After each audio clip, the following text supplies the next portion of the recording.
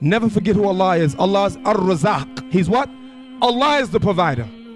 A sister was candid with me. She said, Imam Siraj, a sister in New York City, young sister. Imam Siraj, I needed a job.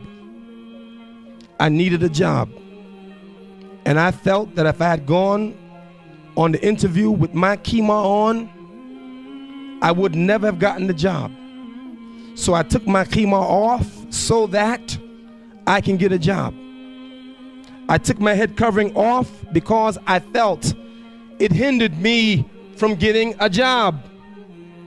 I told that sister, never forget who Allah is. He's الرزاق. He is the provider.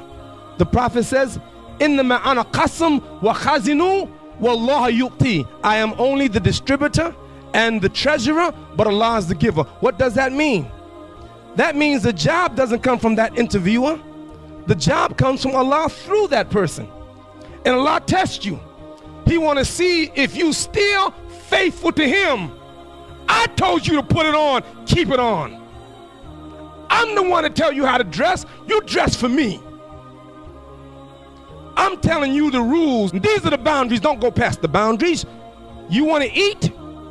I want you to remember on Yawm al-Qiyamah, the servants of Allah will not move on the day of judgment until Allah asks them about his wealth. Where did you get it from? And what will you tell Allah on the day of judgment? I had a liquor store. I sold drugs. I sold my body. When Allah will tell us He is Ar-Razaq, He is the provider, trust Him. And Allah subhanahu wa ta'ala will bless you. You will see Allah will bless you.